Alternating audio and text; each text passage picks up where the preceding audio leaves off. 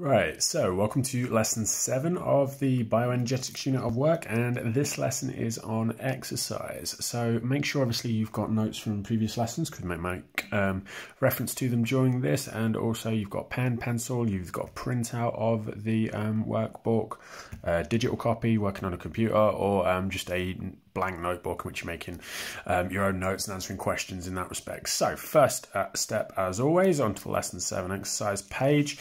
Can you start by having a look at the knowledge check questions on the next page or so? Pause the video now at this point, refer back to previous lessons work and see how many of these questions you can answer, either researching the answers or just from memory in terms of what you've learned so far. So pause the video now and have a go at that, please. Right, so hopefully you've had a go at that and unpause the video because you want answers to those questions. So if we go through them nice and quickly, define the term anaerobic. So anaerobic is respiration without oxygen. What are the products of anaerobic respiration? In yeast, they are carbon dioxide, CO2, and ethanol.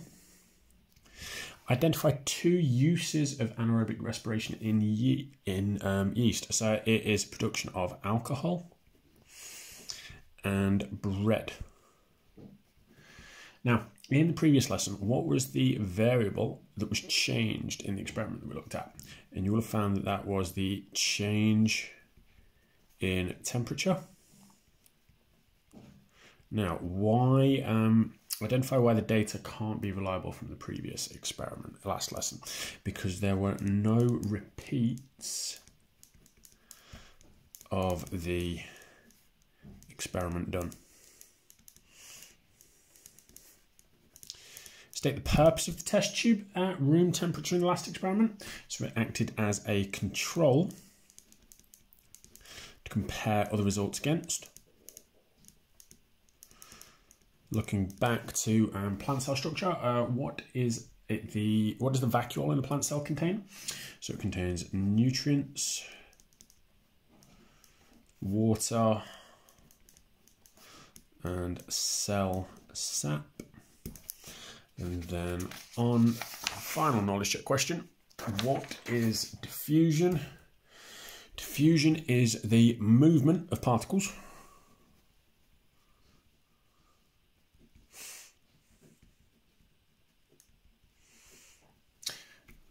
from areas of high to low concentration. So movement of particles from areas of high to low concentration. So this lesson is looking at how the body reacts to increasing levels of exercise, and also looking at how the heart and breathing rates, breath volume as well, changes, and how muscle fatigue occurs due to these changes. So if we just have a look at the first paragraph here and go through some of this. So if we just start off, right. So it says we've looked at how the body gains energy transferred from the chemical reaction of respiration occurring in the mitochondria. So remember, we call the mitochondria the site of aerobic respiration. Remember, our 2 types of respiration are aerobic with oxygen and anaerobic without oxygen. It says this energy can be used to cause the muscle to contract, enabling us to move. Now, the little idea just to understand what happens when you have a muscle moving. Now, muscle is made up of lots of fibers. 2 types. Draw out a little diagram like this for me.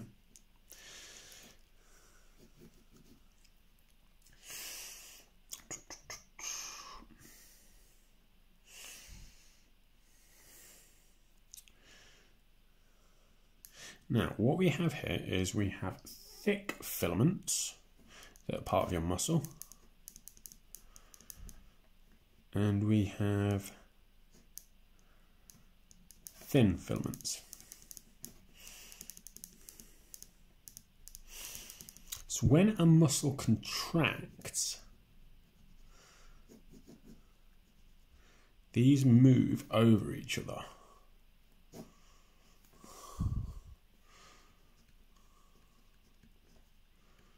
So the muscle contracts and these filaments overlap even more. So the movement of these filaments in and out, in and out, in and out is when muscles contract and relax, depending on what type of movement that we're doing.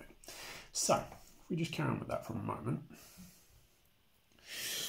When you exercise, certain muscle groups will move more often than the other, so they will need to have a higher level of energy and therefore a higher rate of respiration. So the thing is, they need this energy. Need energy for contraction and relaxation of muscle fibers.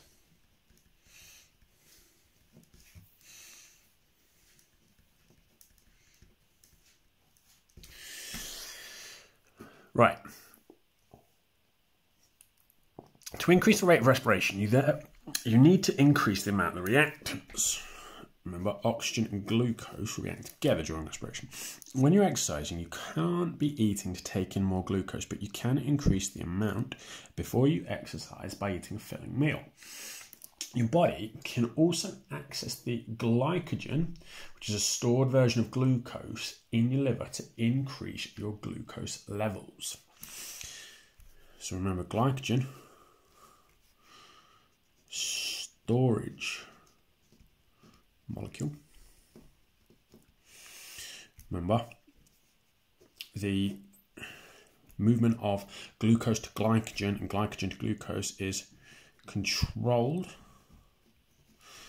by insulin and glucagon,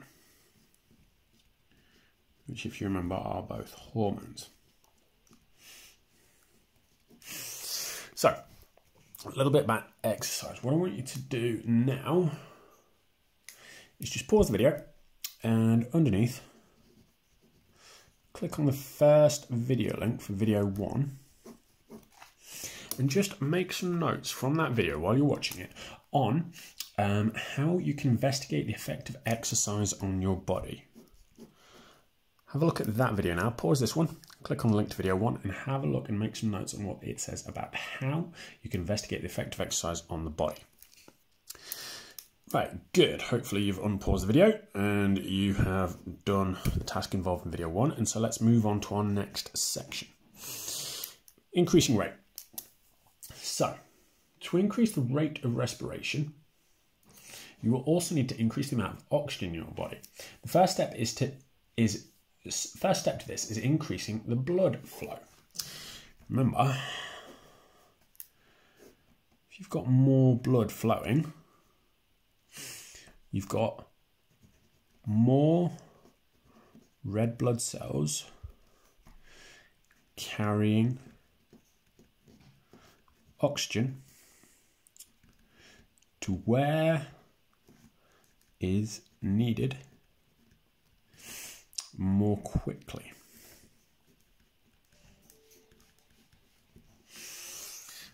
So bear that in mind. That's why blood flow is important. And in order to get blood moving around your heart and moving around your body, your heart rate increases as your heart muscle contracts more often and beats faster, which is what therefore moves blood faster. Now, as your body's demanding more respiration, your breathing rate increases so that more oxygen is entering your bloodstream. Remember, how is oxygen entering your bloodstream? Because it is taken in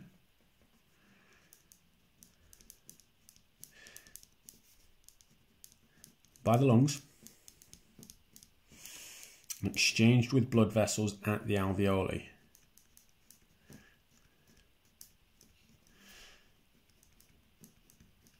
which are air sacs in your lungs. So the volume of your breath changes as well as the increase of level of oxygen. You breathe faster but shallower breaths. The reason why you're trying to do that is because you're trying to get more oxygen quicker. Now, lack of oxygen. As looked at last lesson, if there's not enough oxygen, the aerobic respiration cannot happen. If your body is exercising too vigorously and the rate of aerobic respiration is not high enough, then your muscle switches to carrying out anaerobic respiration. So, for example, if it isn't producing enough energy, it moves to anaerobic respiration. It's why athletes train at high altitude.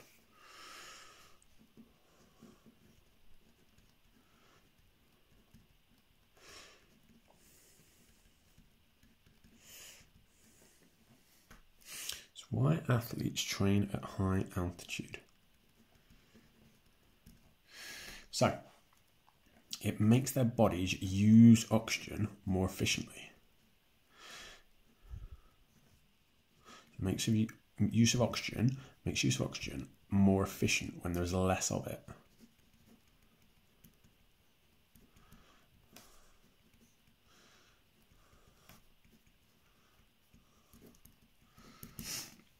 Now, so because it carries out anaerobic respiration, as we remembered, is less efficient and causes build-up of the poison lactic acid in your muscles, which causes a lot of pain in your muscles, which remember we identified as muscle cramps last lesson.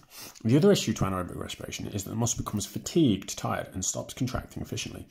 The lactic acid is then transferred to your liver, where more oxygen is used to oxidize the lactic acid back to glucose. Remember, oxygen breaks it down. And the amount of oxygen needed to break it down is what we call the oxygen debt. Good, so a little bit of explanation there. What I'd like you to do now is pause the video and use what you've just gone through, use those notes, use the information, to have a look at this question. Lactic acid buildup is a concern for marathon runners, but it's not an important consideration for sprinters. Explain why. So pause the video, have a go at that question, using any of the information you've got, using any additional research you want to do, then we'll just go through the answers when you unpause the video. Right, good. Hopefully you've unpaused the video and you've had a go at this question. So let's go through where you begin your marks. Now, let's think to begin with about sprinters. Now, think about the amount of energy that sprinters need. They need lots of energy quickly. Now, because they do that, they will anaerobically respire.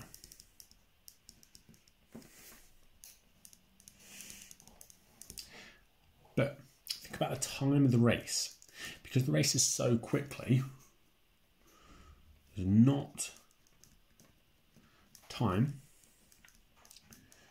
for lactic acid to build up.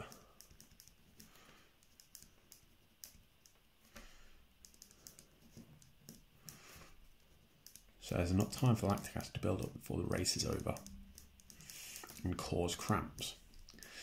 Whereas think about marathon runners. Now, they need muscles to work effectively for much longer.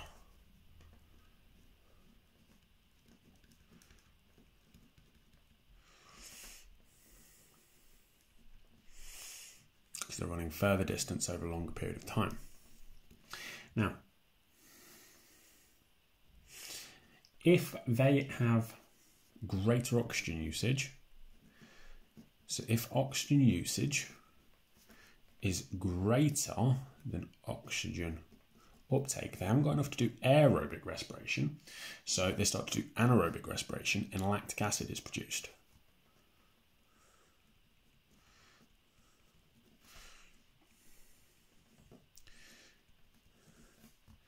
And so if lactic acid builds up, muscles can no longer contract efficiently and it causes cramp.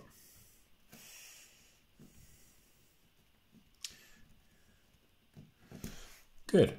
So if you need to, pause the video and you can just make note of those points, mark your answer, correct anything that you didn't get quite right. Once you've gone through all of these notes and made sure you've got them down in your own form, go on to the next page. Right. A little bit of an exercise for you. To demonstrate muscle fatigue and anaerobic respiration, take your index finger and point it forwards. And then upwards. And then forwards, like this. Upwards and forwards, and upwards and forwards, and upwards and forwards, and upwards and forwards, and upwards and forwards, and upwards and forwards, and so on. I want you to keep doing that. I want you to keep doing it and keep doing it and keep doing it. And don't stop, because eventually it's going to get so painful that you're going to have to stop. It might take a little while, but you need to keep doing it as much as you can. And while you're doing that, I want you to think about what's actually happening in the muscles around the base of your hand and around your fingers. So while you're doing that, I'm going to go through with you what is happening in your muscles. Okay, keep doing that. Keep doing that. So what's happening in your muscles? First thing, muscle or muscle filaments are continually contracting and relaxing. So this requires energy.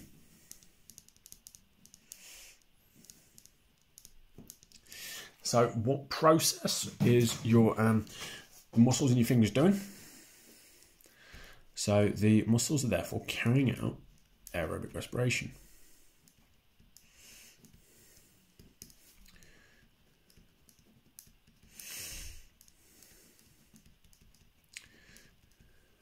But as you keep doing that continually, backwards and forwards,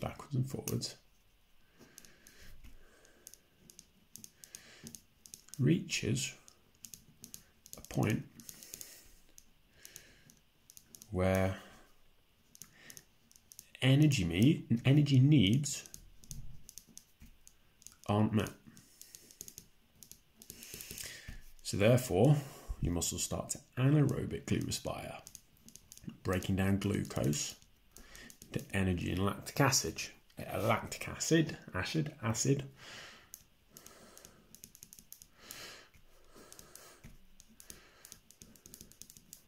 So lactic acid is made and builds up. And what does it do to the muscles? It causes fatigue.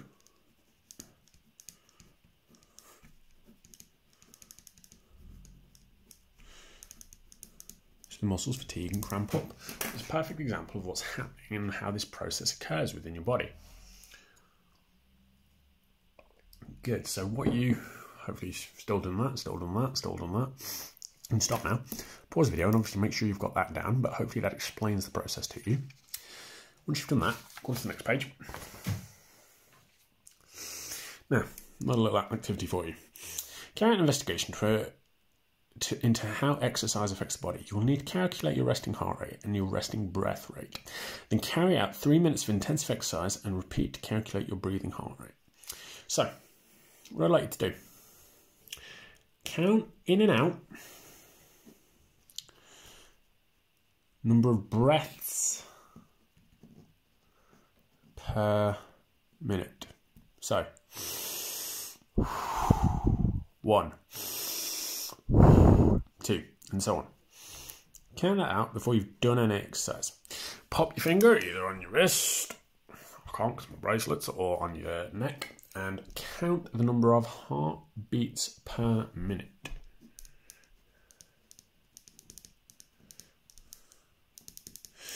Once you've done that for both of them, go run around the block, go do 3 minutes of sit-ups, press-ups, whatever. Your own form of exercise. Come back and do the same thing for each of them. What do you think your results are? Why do you think the results are on what you have? What is happening to your muscles that cause effect? So you would expect each to go up after exercise. You'd expect each to go up after exercise, wouldn't you?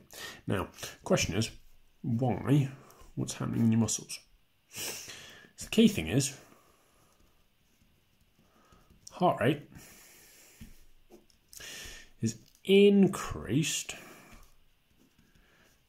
to move blood carrying oxygen more quickly to cells for respiration. And your breathing rate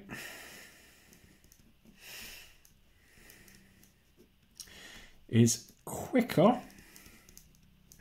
but shallower. They're not deep breaths, are they? Because your body is trying to get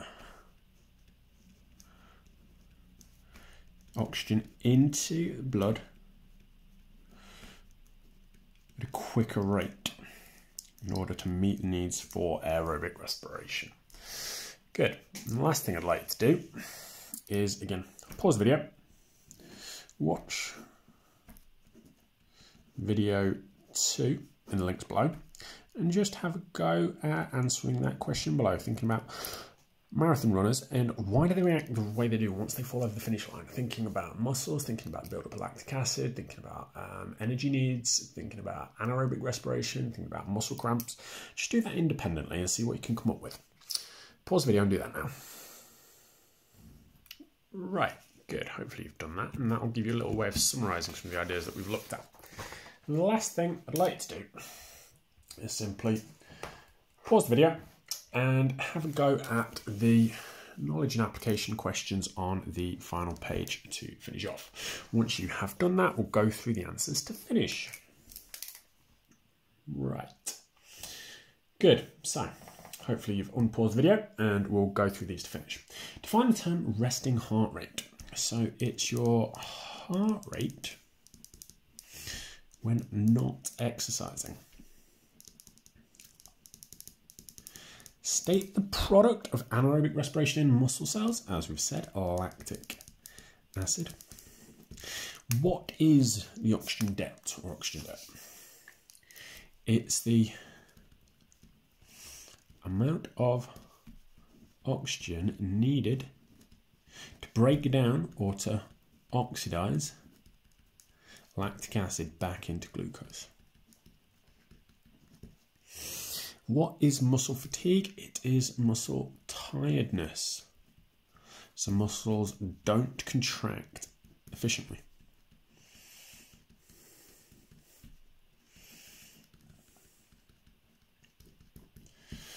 Identify how breathing rate affects respiration levels. So, increase in breathing rate, what's it going to do to the amount of oxygen? Increase oxygen to the blood. And what's that going to do? It's hopefully going to be used by the cells and increase the rate of respiration. Suggest why athletes train and prepare at high altitudes. Because there's less oxygen there. And why is that important? Conditions body to use the oxygen more efficiently.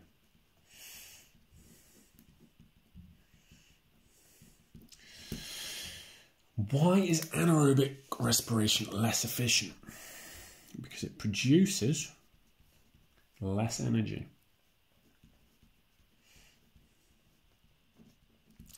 Now, what is gas exchange and where does it take place? It takes place in the alveoli,